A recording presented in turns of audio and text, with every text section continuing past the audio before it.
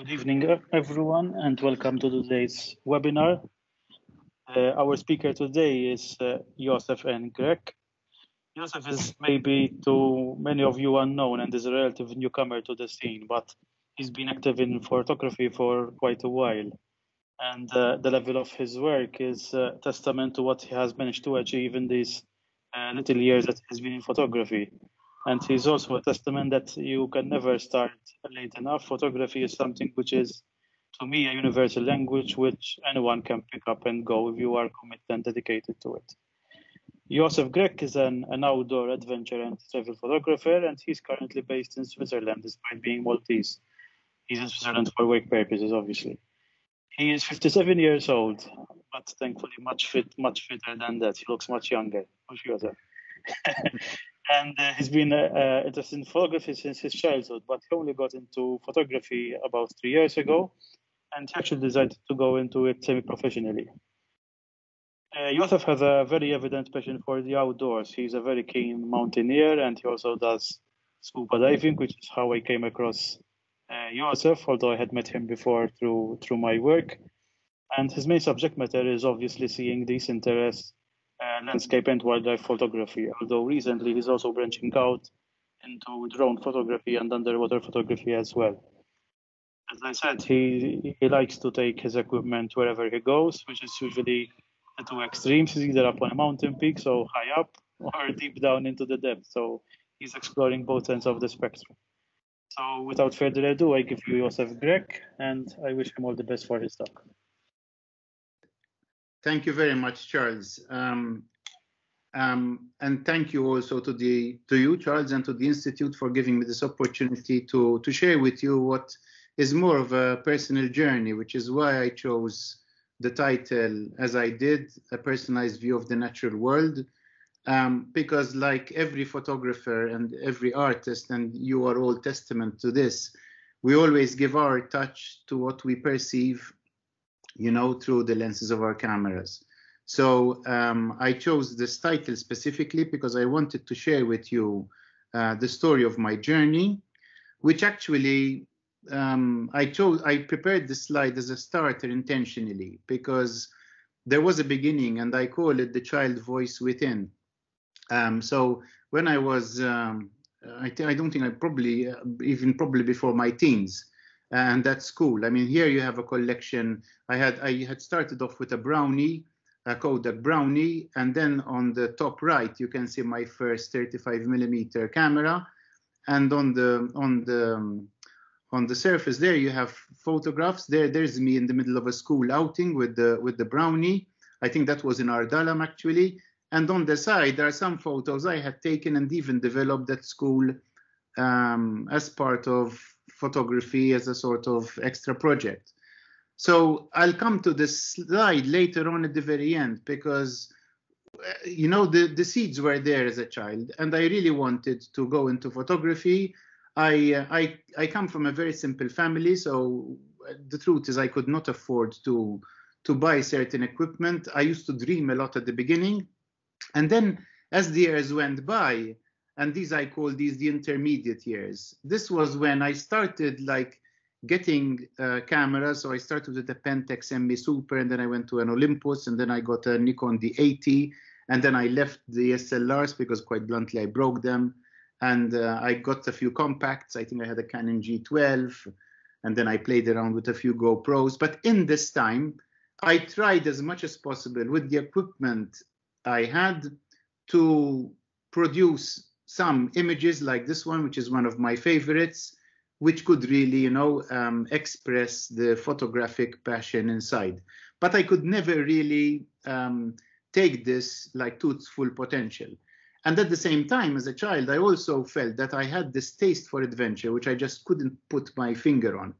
I mean, it was limited to going camping sometimes. Again, then I took up diving, which was, sort of the most exciting thing I could do. But again, there was this child voice within, which was telling me something. And then, as we can all appreciate, life sometimes takes you away. You have responsibilities, family sometimes, and you cannot really listen to that voice which is inside. However, in 2009, things started to change. And in preparation for Kilimanjaro, you know, Kilimanjaro was a series of climbs which was organized for philanthropic purposes. And that year, I was leading the team that year in 2009. And this preparation to Kilimanjaro, we decided to climb Etna. It was the second attempt actually by a Maltese team, because the first Maltese team had got lost and had needed to be rescued. And we organized an expedition, I think it was somewhere around June, to climb the volcano. Looking back, we were ill-prepared, and it was very dangerous.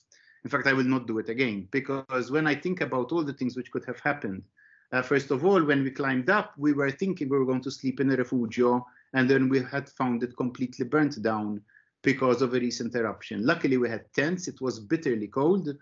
And but again, the next day we slept overnight there at 500 meters from the summit, and then the next day we managed to reach the crater, as you can see this picture there. Obviously, climbing Etna, I have to be careful from with the wind direction, because the fumes are extremely acidic.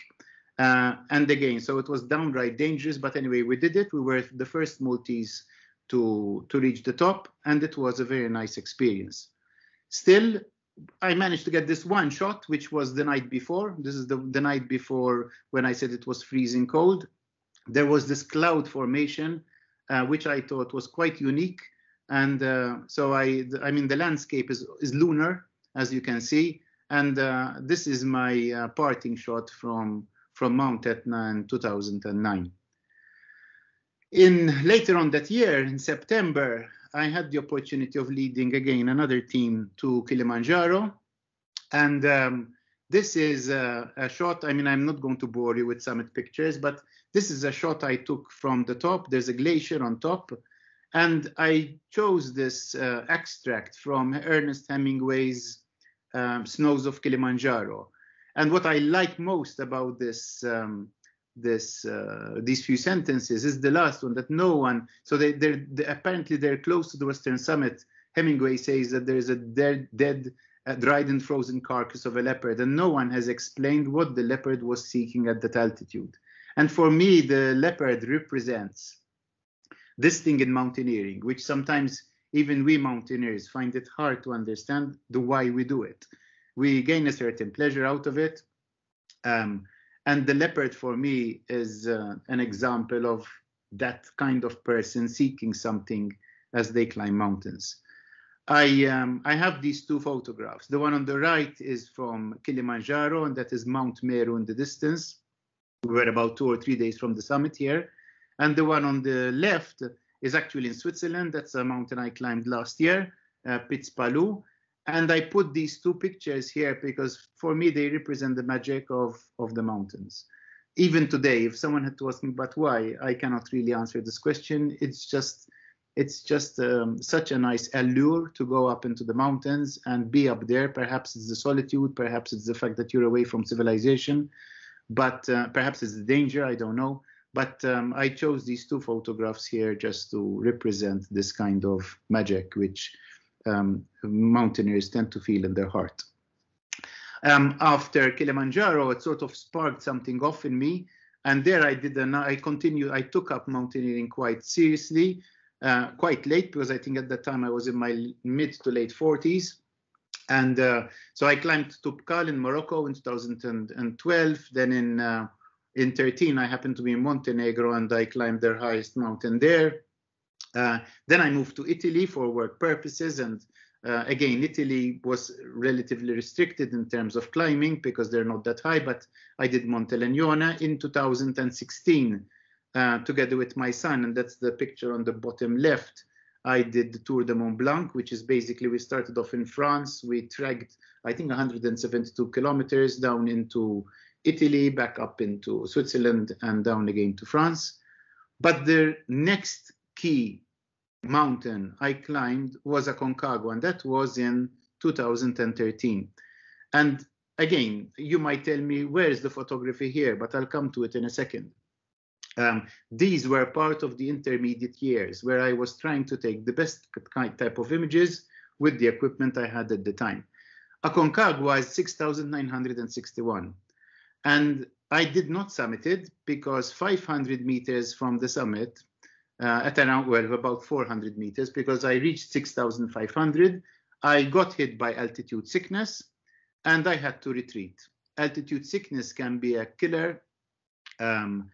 However, once you start to go down, I mean, I went down 300 meters and I was fine. But obviously, it marked the first mountain when I wanted to get to the top, but I didn't. But that was a very formative experience because it made me eat humble pie and realize what climbing was all about. It's not about reaching the summit. This is the south face of Aconcagua. As you can see, it's a completely different kettle of fish. I celebrated my 50th birthday in front of the summit because I didn't want to have a cake and candles for my 50th, so I decided to go off to South America. And as I said, I mean, this mountain really framed for me and made me ask a lot of questions. Is it ego-driven? Is the summit so important? And all these types of questions. So I'm very grateful to Aconcagua. One point I want to mention, because I'm going to come to this when we talk about taking photography in adventure settings, are the conditions that basically you're in. So you're in a hostile environment, you're very often in a tent, and I mean, this was a nice sunny day, but the day before, I mean, we had winds which were super strong, and the tent was literally bashing from one side to the next. But the point I want to make here is that there's more than one challenge to be faced at the same time, and your living conditions and the environmental conditions are one of them. Again, this is probably one of the most luxurious loos that exist in the world, because this is a loo on Aconcagua with this fantastic view from the moments where you are so intricately in contact with nature in the bathroom. But as things very often happen, images say one thing and reality is another, because as you can see, the actual loo itself was not as romantic as the scene from the little black hole. And this was actually just a cistern. And there you are sitting there, you know, and admiring the view from this little black hole. But this goes to show you again the type of conditions that one tends to find himself on these types of expeditions. Again, the scenery in the mountain setting is fantastic. This is just one of the sunsets. So apart from the mountain views, you also get these very lovely moments where you have no Wi-Fi signal, you're completely alone, and that has you know, a beauty of itself. So in 2017, I moved to Switzerland for work reasons, and there things changed completely. I took the decision then to take up photography seriously. So I invested quite a lot of money into some equipment. Not that I believe it's the equipment which makes the photograph, but it's the photographer which does. But obviously, the equipment allows you more flexibility to produce a certain quality of images, which otherwise you might not be able to produce. That's the Eiger North Face there, which is a very famous mountain. I obviously, being in Switzerland, then I had the opportunity of doing quite a lot of climbing. In 2019, I did 4,000 meters. Last year, I did Piz Palu, and hopefully in 3 weeks' time, I'm going to have a shot at another mountain called Piz Morterach, which is 3,751. Again, Switzerland gave me the opportunity to really let myself go, and you know, from an image creation point of view, and it really spoils the eye. This is a place in Engadin, which Engadin is in the eastern part of Switzerland, where I spend a lot of my time. I live in central Switzerland, but I tend to spend a lot of my time in the eastern part of Switzerland because of the mountainous area there. This is Piz Bernina on the left. You can see what is known as the Biancorad, which is the snowy ridge, which is there all year round. And This mountain on the right-hand side is actually Pitzmorterach, which is the one I want to climb in 3 weeks' time. Hopefully, if the weather is good, I'm planning to get a shot of this snow ridge, the Biancorad, from the top of Morterach, but we'll see. I mean, it all depends on the weather and on the conditions on that day. This again is another one. I love the shadows here and the contrast between white, black, or gray, and blue. This is in central Switzerland. And this again is in Engadine, a different part, because Engadine is very close to Italy, and this is close to what is known as the Bernina Pass. And what I really liked about this was the fact that you have ice in front, you have a little bit of reflection, and then you have the lovely blue contrasting sky on top. Again, back to Engadine. This is those mountains and the clouds there. That's Pitzpalu. That's the mountain I did last year, and this is the Morterach Glacier. Whilst we're on this, I feel I must put in a little bit of an environmental message here, because since I've been in Switzerland, obviously I go to these glaciers quite often, and once you go there once, twice, 3 times, and you study them a little bit, you realize how they are retreating at an impressive rate.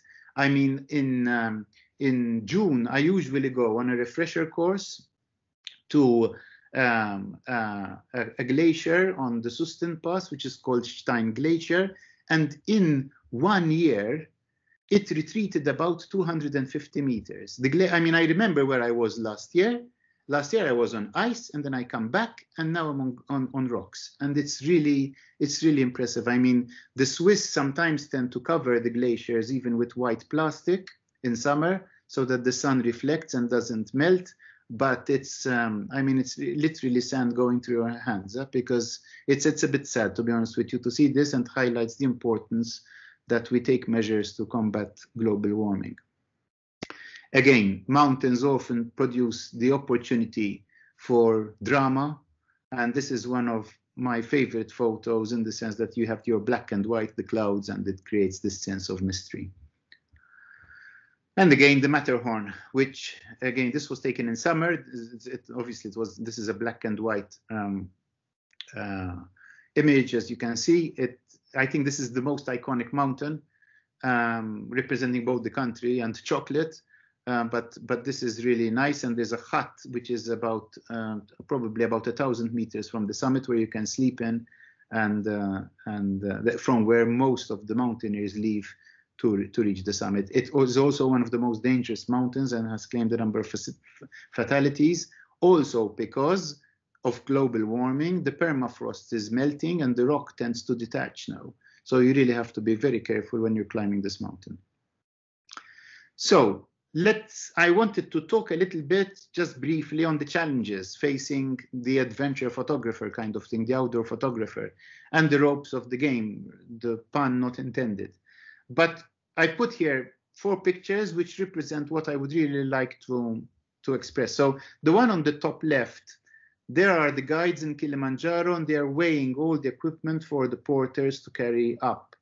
And one of the key challenges I face is weight, because not only do I have my normal equipment, which is exemplified in the picture in the middle. So basically I have my gear, I have my shoes, I have my crampons, I have the ropes, I have my backpack, which contains, you know, my emergency supplies and this and that, and also my camera.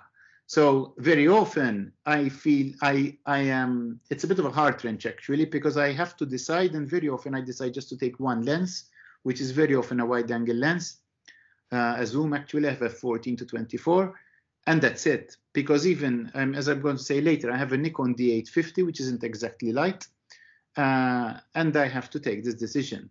The other thing one has to consider, and this is at the bottom left, are the temperatures. It gets bitterly cold. I mean, at that time when I took that photo, I actually went on a lake in Engadine, close to St. Moritz, and the temperature was -18. And this plays havoc even on the batteries of the camera, on the camera itself. So there are, I mean, obviously you can keep your batteries warm. I just put them in a sock and I put them in my jacket, you know, in my mid layer. But still, I mean, these are the things one has to face. And then obviously there are the surroundings, because the surroundings aren't always, I mean, this is a nice photo. I was in a tent. We had gone with snowshoes, and the weather was good. Again, at night it became bitterly cold, because when you have those clear blue skies, it gets even colder. Sometimes with a bit of cloud, it's warmer, but the conditions are hostile. And I mean, I don't mean to say it's not possible, but they're all things that one has to keep in mind. This is one example. For example, I found this ice cave in Mortarach, and I really wanted to get some shots, but intrinsically it is effectively dangerous. So I actually climbed into the ice cave.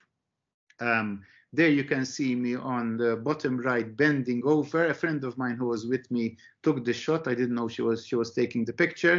But and then this is the result, which for me, this is one of my favorite photos. This is, you know, a high resolution picture of the ice wall.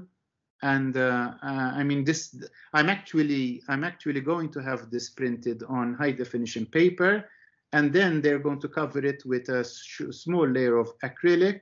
And I think it will look very nice. I mean, I'm very happy with this image. This is the ice wall on the side of the cave. This is another shot I took in the cave. And then obviously black and white abstract. This is the ice surfaces. There's a bit of snowy ice here. It's not completely blue ice like the ones we saw before. Another example was this one. This is basically, I had found this ice shelter. I was actually training, going for a run in the mountains, and I found this ice shelter, and I decided to spend the night there. So again, I mean, as I'm saying, it's not only a question of your photography, but it's also a question of having your equipment and surviving. I mean, I really wanted to cook my own food, because for me, this was a bit of a test. I was okay from a heat point of view, because I researched the type of insulation that I needed. And in this particular case, it was also a psychological game, because it was the first night I actually spent all alone in the mountains, you know, sleeping in this ice shelter. It went very well. The feeling of satisfaction I had the next morning was great. I managed to take these shots. They're not much, but this was... So I actually went out at night. Inside the igloo, it wasn't that cold. The temperatures were hovering around 0. Outside, it was about -8 or -9. But I took these two shots, and also the roof of the igloo intrigued me, and I just took. So this is all I have to report from this famous night in the mountains alone in the igloo. So that's basically the mountaineering side, and but there are other areas which I obviously like to explore.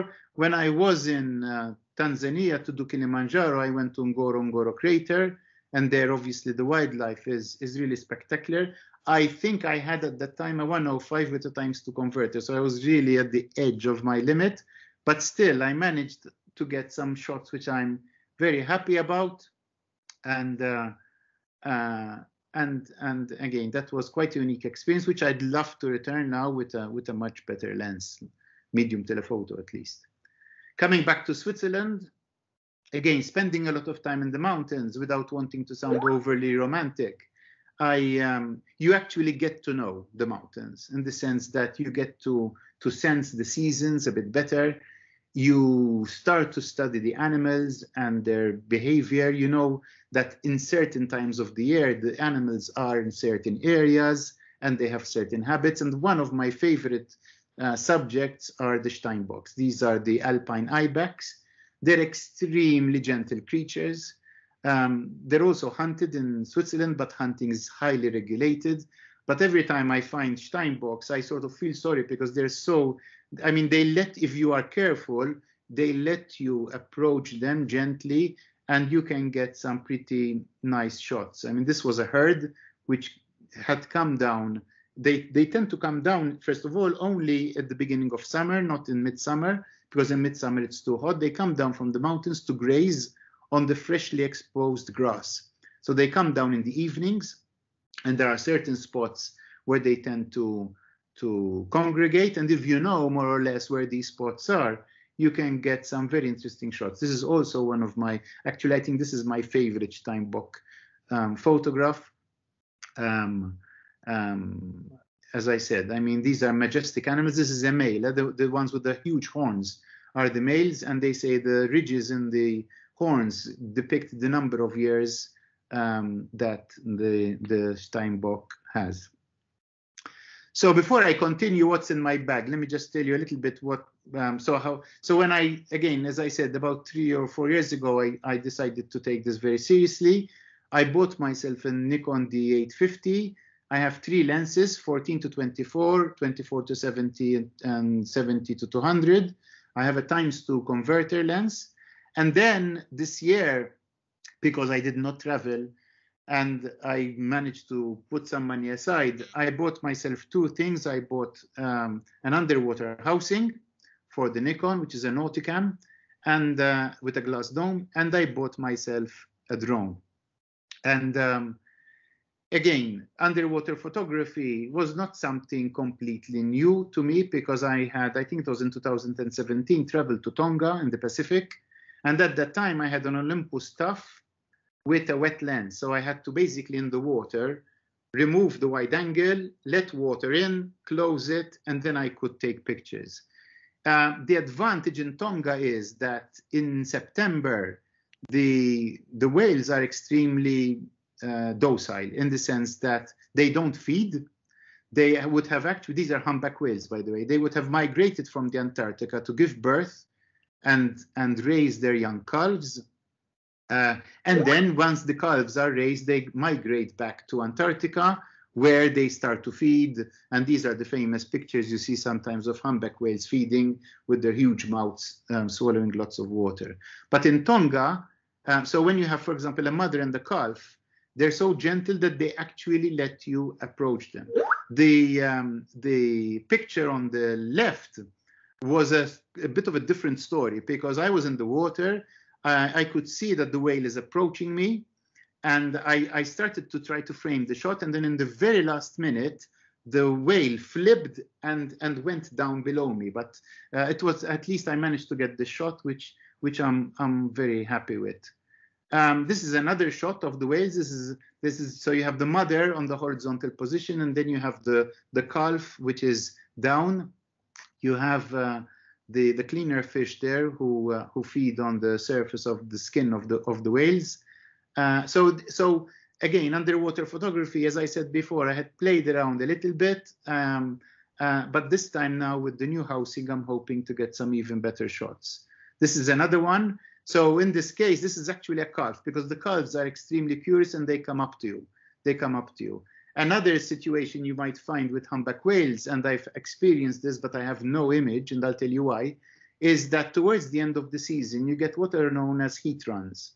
And heat runs are, so basically the females would have given birth, and some of them would have basically reared their young, and it's almost time to start mating again. So what happens is you can get, I mean, these whales are as large as a bendy bus, just to give you some idea of scale. So what happens is you have a group of males, like, for example, 8 males chasing 1 female. And they're called heat runs. So you see them in the water, and they're swimming and swimming and swimming fast. And what we did was we went with the Zodiac. You try to intercept them. You go into the water, and they pass right through you. And it's extremely exciting, because first of all, the speed, the size, then the males start to blow bubbles as they're going through to disrupt the other males. And it's super exciting. The reason why I don't have an image was because my camera had a wet lens, and I did not have time in the water to take the lens out, put it back on, frame the shot, and take it. But it was still a nice experience. Going back closer to home, this is in Malta, and this is in Chirkowa. The divers of you recognize that this is the Rosie. I always tend to more or less go to the same places, because, I mean, I basically dive for fun. Now I would want to, when I come to Malta, perhaps explore a few new places again. I mean, I used to dive quite extensively about 20 years ago, 25 years ago. Now I just go there, you know, just to enjoy the dive, and very often I end up in Chirkowa. But again, these are 2 shots which were taken, the one on the left with the Olympus and the one on the right recently with the Nikon. Without strobes, obviously, that's why it's so blue, because obviously there's no color correction. And I also tried apnea. This is not me, this is actually my instructor. I tried apnea and to see how the dynamics are. First of all, how I react, as holding my breath underwater, and also handling my buoyancy, because you have to put on weights just as in diving, and the buoyancy of the camera. So I went to Gozo for 2 days when I was in Malta, and I had already taken a course in apnea last year, but I wanted to do it again because I'm planning to go back to Tonga hopefully next year, COVID permitting. And in Tonga, you cannot use scuba. You just have to rely on your breath. So I do plan to train a little bit here in Switzerland, although diving in a lake is completely different to diving in the sea. It's far from enjoyable, but this is the plan, at least for next year. So this was a shot I tried. This was my instructor coming up from the line below. And so when I was in Malta, I also tried split shots. And this is my daughter, and we were in Comino. And I'm beginning to discover that underwater, it's like I'm back to kindergarten again. I need to learn everything again. So with split shots, there are 2 things which I have started to be challenged with. One, I think I have the solution. The second one I don't have yet. So the first one is the point of focus. So I use single point of focus. And obviously, it's very hard. I mean, I have another picture of this with my daughter standing in the water, where half her torso is up and half her torso is underwater. And it's very hard to get the camera to focus. I mean, I think the best place to focus is above water, and then you lose underwater. I'm still playing around with F number to try to get a good depth of field, at the same time to get a bit of speed, because obviously then I will lose, clarity. And the second challenge, as you can see, the clouds have got this little like ring. And that is basically a little bit of water on the dome. So the place I bought the dome from here in Switzerland, they told me, listen, you should use your saliva to cover this up. I tried it, it didn't really work. I'm still working on this, to get so that when I take the dome out of the water slips off gently and I can get clarity. Still, I managed to get this shot, and I got this. By the way, this shot was inspired by a similar shot by Kurt Arrigo. I went a second time because the first time the focus was completely out of this world. And then I thought a little bit about it. And the way I solved it was that I focused on the sand right in front of me.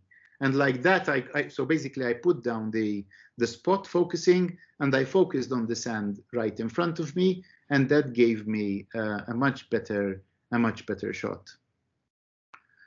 Again, Switzerland, COVID, a bit of boredom, and I bought myself a Mavic Pro 2. These are some of the first images I took, and it's not bad actually. I mean, it has a 1-inch sensor, it's got a Hasselblad lens, but it's pretty crisp. It's pretty crisp for what it is. The reason I bought the Mavic 2 Pro is that it is foldable, and I can take it with me up in the mountains, because I mean, I'm a bit of a nerd on specifications. I like to research a lot. Probably if I had to have a Phantom 4, it would give me slightly better results, but this was not too bad considering. And here is a top shot I took on the first time I tried it out. So I went up in the mountains. I made sure that there was no one around. I mean, in Switzerland, you have to have a third-party liability insurance, which is not cheap because they insist that you have at least a liability of 5 million. I mean, I don't know how I can make, create damage which costs 5 million, but this is the condition. But I took it out, and as you can see, so I just took the drone up. That's me there in the middle between the 2 grass spots, and it's pretty sharp. It's pretty sharp. Back in Malta, this was in Comino. I tried it out. A top shot. Dweira, you recognize this, and again, I mean, considering so I was actually somewhere here on the left-hand side, but considering the height, considering the size of the camera, I thought it's pretty good. Again, then I flew the drone between the wall and fungus rock, I mean, it's not a wow photo, and I should have waited perhaps half an hour more for the sun to descend a bit more, but I wanted to get this effect, and it was more of a trial more than anything else. And this is actually my favorite shot. It's a bit abstract. So this was in Comino. It's the Blue Lagoon. I just flew up, I tilted the camera down, and I took a shot. And this is the water over the sand, and I think this is probably one of my favorite ones so far. Again, in Switzerland, I tried a little bit of everything. I tried a bit of astrophotography with mixed success. I still need to work a bit more on this. Again, here the challenge is going out at night in freezing temperatures more than the photography itself. But anyway, it was fun, and that's the Milky Way at a place called Diavolezza. Some long exposure shots. Again, tripod and long exposure just to get this feel of movement. This is a small waterfall close to where I stay in Graubünden, and obviously as winter approaches, it starts to freeze up. But I wanted to get this contrast between the ice and the flowing water. But again, Switzerland, and I think perhaps the most of my photographs are landscape photography. I mean, Switzerland spoils me in this respect. Sometimes I feel I'm not the photographer, but it's nature which is showing itself off. This is a lake close to St. Moritz. This is another one. I mean, here you have to climb a little bit until you get here. And in this case, the exposure challenged me a little bit. This is called Oceansea. Again, this is on the way to Italy. There's what is known as Lago Bianco, and this was and again, it's funny, you start to learn the season, so you know what one season can present and what another can present. Like this is exactly, you know, when the water almost starts to freeze up, but it's not yet winter. Then again, I mean, the artistic eye, which I'm sure you can all relate to. Sometimes you see something, you see a design, beauty is in there of the beholder. And this is, for example, a very fresh snowfall, which I had taken. And I mean, I really like the shapes and the contours and the shadows here. Again, reflection of trees with snow in the lake. And again, I mean, you either like these images or you don't, because it's a question of perception. Blauze, which is blue lake for obvious reasons. This was taken in autumn. And again, autumn again. This was not taken with the drone, because I didn't have the drone at that time. I was actually on the other side of the mountain, and I used my 200mm to get this shot as the sun was setting. I find the colors very interesting. Back again to Engadine and the reflections of the mountains and trees in the lakes. The patterns here of the snow on conifer trees, which are pretty common in that part of Switzerland. And again, this was taken with the Olympus, by the way, not with the Nikon. But this is probably one of my most, actually my friends tell me this is one of the shots they like the most about Engadine. This was early morning because the sun rises just behind my back. And I think it was sometime around October. This was taken almost close to New Year's Eve with the Nikon 2 years ago. I was driving down to Bolzano, and I realized that there's this certain type of climatic conditions when you get these icicles forming on the twigs. And again, I mean, this for me represents what we say in photography. You either capture it then, and you cannot go back and recapture the moment because the conditions will change and you will never get the same. So you really need to get it when it presents itself. Autumn again, this is another lake in close to St. Moritz. And this is in Engadine on the way to Italy on the other side. This was taken with a graduated filter. So I had a polarizing filter, I had a graduated filter, and it was a bit of a long exposure. You can see the clouds on top, that they're like, you know, like smudged out, and you see the reflection in the water. But I thought it produced a pretty cool effect, especially contrasting with the snow on the side and the light hitting the snow from the right-hand side. Again, in Switzerland, it snows. At least where I am, it snows heavily. And this was more of an artistic shot you know, black and white with the snow and the gray, and I thought it looked nice. Back to Engadine. Here, the lake I showed you before is now completely frozen and covered in snow. I had the opportunity once when it was ice with no snow, and that was quite rare, but I managed to get a shot. This is quite an iconic tree. You tend to see it a lot in travel brochures. Unfortunately, it had another branch on the right-hand side, but it got damaged in a storm. But so that's the same lake, frozen and covered with ice. And I'm coming to the end of my presentation. I took this photo close to home one morning. I was actually out running and I took this phone with my iPhone. But for me, it really, there's a photographer there, as you can see. And I really like this photo because it's, I mean, the photographer there really symbolizes, you know, all these things we love to do. Sometimes we wake up at odd times of the day and, you know, just to get the shot. And I thought, you know, I should include this in the presentation. So a little bit of behind the scenes. Behind every successful photographer is an even more successful assistant. This is Rusty. He's not my dog, but I've sort of adopted him. There he is, sleeping on a ton of equipment which costs more than him and me put together. But on a lighter note, Rusty is always at the right place at the right time. So this was when, for example, the lake I showed you before was ice. And I mean, the dog was there. And as you can see my shoes, it's a very surreal feeling. You're walking on the ice and you can see the bottom because it's literally like glass. And I set myself on the surface and the dog was coming in front of the lens. And then she posed exactly where I wanted to take the shot. But thanks to Rusty, we got this. And this is the same lakes I've been showing you before, but in different conditions. This only happened once in about 3 or 4 winters, that it actually froze up, it didn't snow, and you get this like black ice kind of effect. But Rusty is always there. So I'm very grateful for, I mean, this was taken in the tent when I showed you that picture earlier on with the snowshoes and all that. It was nice. It was nice to have the dog in the tent. So this is my last slide.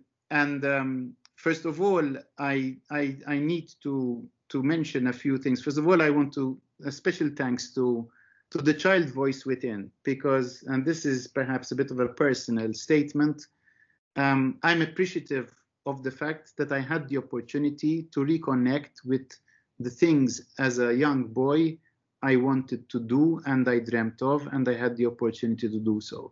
And I think this is one of the reasons why photography gives me so much pleasure.